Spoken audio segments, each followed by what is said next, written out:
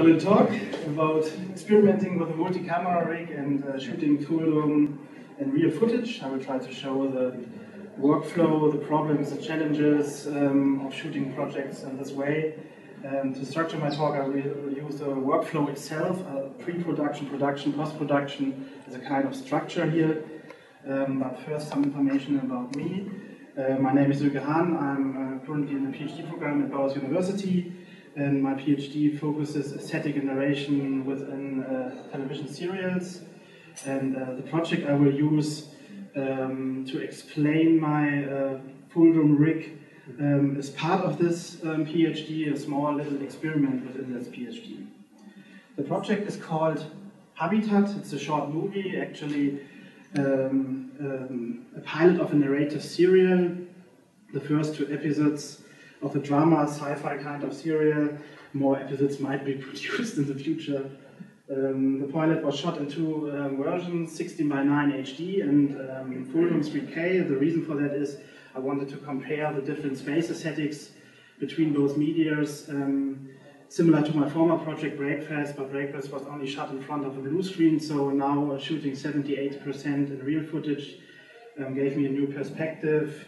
So I tried to get a deeper insights into the question of space here.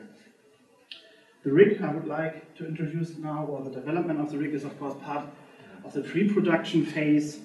Being an experiment, a small experiment, and there were 2 major goals. Of course, the rig should work, and in a way that we don't have had to spend a lot of money constructing it or renting all the cameras necessary to complete it. So by trial and error and some inspiring tutorials about 360-degree movies, not full movies especially, we found our own way, our own solution, using the well-known action cam GoPro in its 2nd generation. The rig is built up of 6 of them. They are mounted in a way that one is shooting the front, one the left, one the back, and 2 are sharing the top view. The rig is here. It's not beautiful, but it worked. So all cameras are mounted on this plate, and which can be used on a tripod. So you have the advantages of a tripod, of a rig, of a tripod, and you can change the angle of your rig and so on. In order to stitch all the images, of course, every camera has its own perspective, its own position in space. So to stitch all images, all video files later on, the field of use of every camera has to overlap minimum 3 times. So every camera is overlapping at least with 3 neighboring cameras of the rig. So just before going onto the set, onto the production, you have to choose the right setup. Of course, the GoPro offers not many options, but shooting in 1080p or 960p and a frame rate of 30 frames per second works quite well. And so we can go onto the set. Yeah, and there are several quite obvious problems shooting in real footage. First of all, where to put the audio devices. That was a great problem. Of course, traditional ways like using a boom mic won't work anymore. It would be visible all the time. So we used several audio devices below the rig. And first we thought that might be it, that will work, but recording sound from a distance, especially dialogues, can be quite tricky sometimes. So we were afraid that the dialogues quality would be terribly bad, and we decided to use these devices below the rig to record background noises only. To record the dialogues, we used lavalier microphones, which had to be covered inside the actor's clothing, which is tricky sometimes too, but in the end it worked quite well. Okay, another quite obvious problem is of course finding a proper location to shoot 360 to 180 degrees. Traditional techniques like cutting together, take by take, cut by cut, your room, your set you have in mind won't work here anymore, so finding a proper location can be quite a challenge itself. In our case we used the sad futuristic architecture of the Bauhaus-University's library, but even there we had to make some small adjustments on set and in the post-production to make it look like a futuristic room or complex. And of course, especially in projects like this, with only little money and time, we were not able to develop a well-working system to check the footage during shooting. And that can be quite annoying if you want to direct a scene, but you are not able to see what the camera is capturing. The only way was to open all camera cases, remove the SD cards, transfer the data onto a notebook, and check it there, but the short production time forced us to skip this kind of procedure. So we discussed every scene in every detail, because during the shooting the actors were on their own, the team has to hide or had to hide. So in the future, solutions like wireless transfer the video signal to another room would be nice, so the hiding team can watch what is happening on set. And of course, using six cameras or even more additional audio devices, the first thing to do on set is prepare the post-production. I think that's quite similar to traditional filming. In this project we didn't use an advanced time code generating device, so we used a very traditional technique to synchronize all devices by using a clap. But of course there's no way to put the clap in front of all cameras at one point in time, so the clapping itself has simply to be loud enough that there's a surge on the soundtrack later on in the post-production that is visible, so you can use it to synchronize all your material. I'm sorry, did you trigger the recording with the remote, is it? How do you initiate the recording of each camera moving? Every one for its own, and then we ran away. Okay. So on every clip now we see the teammates pushing the start buttons. Okay. Yeah, okay. Using six camera means, of course, I already mentioned it, that you won't be able to position them in one point of space. I think that's quite obvious. It's not a virtual rig, it's a real rig. There are camera bodies, camera lenses, camera perspectives. So each camera has its own position and so on. And to guarantee the necessary overlaps, and that is nothing outside the field of use or in between some of these gaps, all objects all acting has to be outside a radius of approximately 2 meters. So that there are no problems later on in the post-production. Okay, of course that makes location scouting even more difficult. Shooting in small rooms is nearly impossible, so the location has to be big enough, there has to be enough empty space around the tripod. Okay, having finished the location, the shooting, the post-production starts, and here we go. In this example we have 6 cameras and additional audio files, and yeah, to match all this material, we used software Adobe Premiere. Of course you can use any other editing software for that purpose too. You can cut all the material to the same length after you use the search on the soundtrack to synchronize all your material. So next step is to render all the 6 files of this example scene, the video files, to a PNG sequence. That's the way we did it. And now you've got one scene, 6 folders, each folder for 1 camera, each folder containing perhaps 1001 PNG files. And you may think, why not start stitching now? But that would be far too easy.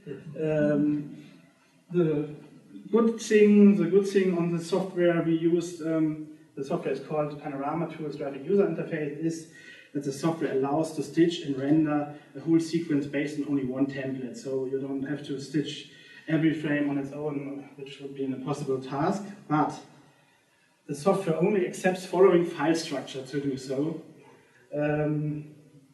Per frame, per intended Fulldome frame, there has to be 1 folder. In our examples, there have to be 1001 folders. Each folder has to contain all 6 parts of this intended frame. So, for example, in folder 260, there has to be frame 260 camera top, 260 camera left, and so on and so on. So every of this part has to be in the same folder. Of course, you can do the reorganization by your own, or a trainee can do it.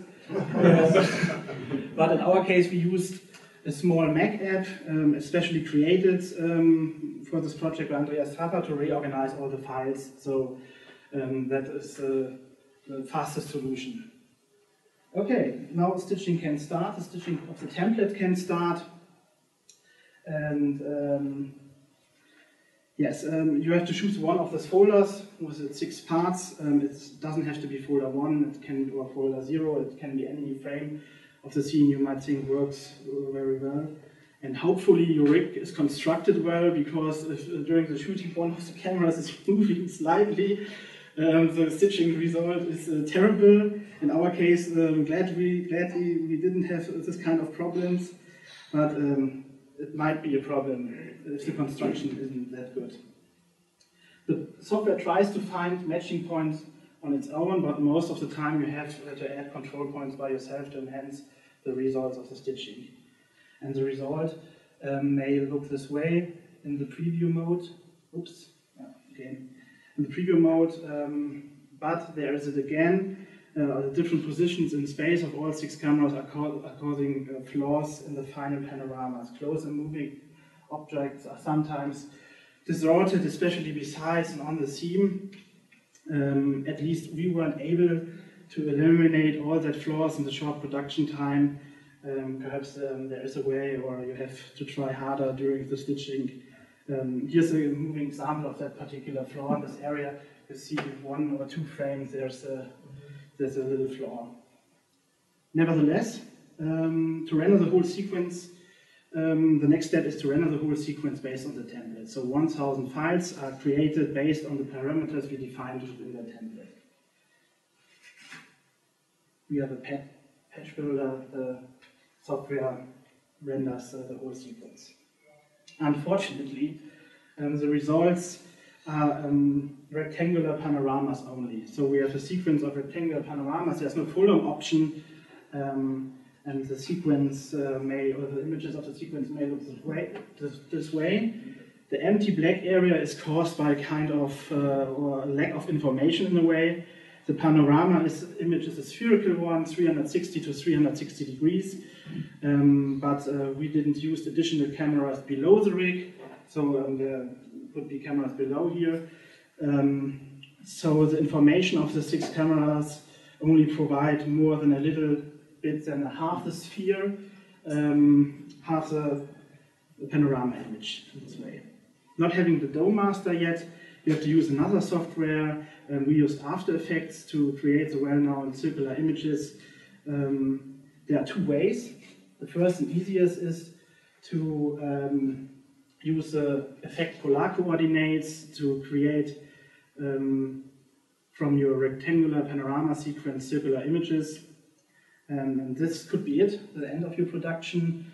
Perhaps a little bit color correction, After Effects, but I presume without any complex visual effects, and like adding objects or set extensions, because I think it's quite difficult to add objects and complex effects only looking at a panorama or a rectangular image, so not getting a preview of the space, the perspective of your objects you want to add. So we found another way, a more natural way in a way, with After Effects again. We created a composition, added a 5-camera rig, and imported the panorama sequence, and then we applied the effect Horizon by Trapcode. It's a plugin for After Effects, and this plugin simulates a sphere within After Effects. So with a virtual camera rig, you can look from one point of space, like in the center of the sphere, around, so the image isn't distorted anymore. You can look around from this perspective and, of course, change the camera perspective here. Now you are able to add effects in a more natural way, seeing the perspective, control the perspectives of your objects.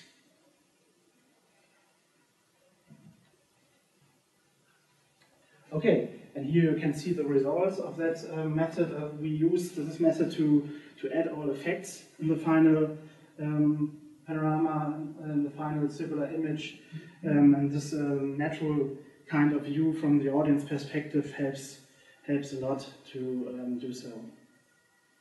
Because the 6 cameras are capturing more than 180 degrees, you can change the tilt of your angle of the virtual camera rig here, so you don't have to do it on set already. Slightly you can change it here, perhaps to get the tilt to the point of interest or something like that.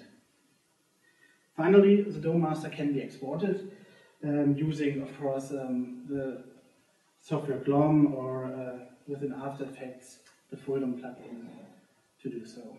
And now you've got one master scene with effects, with complex effects added.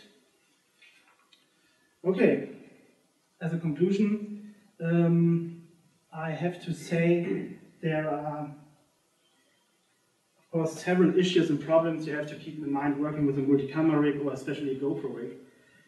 The different positions of the cameras, the need of overlaps and so on make it necessary to find large locations. There are stitching flaws that can be quite annoying, and especially if you can't find a solution to get rid of them.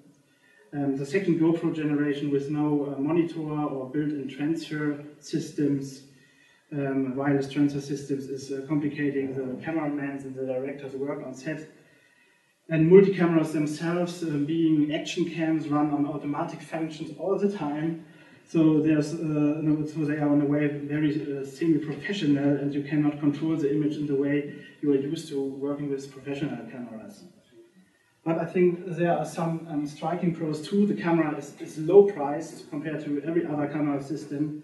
The rent is low. It's very robust underwater. Snow, everything, no problem in this way. Using GoPros and in general multi-camera rigs, you are able to shoot more than 180 degrees, perhaps 210 degrees, so you can present the floor of your location and you can show that your actor has got feet or something like that. You are even able to change the hemisphere slightly in post-production, and you don't have to do it on set. I already mentioned that too. Theoretically, you can shoot nearly 360 degrees just by adding 2 more cameras below the rig, so you can change the virtual camera rig in post-production dramatically. And I think that it's a great option for expressive camera movements in your final movie. So capturing more than 180 degrees is, I think, the great advantage compared to one camera solutions with only one fisheye lens. Yes, and as a kind of gimmick, you can fake Fulldome movies using only one camera on the rigs positioned one after another. So, like in this case, it's a fun movie. We shot additional to Habitat. There's the same person 3 times in this movie, just by using all the cameras positioned, all the rigs positions one after another. So, just shoot one part of the dialogue first and then the other. So, in projects where there's no action, like moving around the rig or the set is not changing all the time, this can be a quite simple solution for small projects. Okay, referring to Habitat again, I think besides some flaws, the final result was worth all the trouble, and I think we were able to create funny little experience in Fulldome, which hopefully serves the visual aesthetics of the media, and at least like every experiment should do, we were able to get new perspectives to the real footage problem, so you or we can do better next time. Yeah, perhaps that's it. And I hope my little talk was worth listening to. If you like, contact me. I can send you the presentation if you want to read through it again.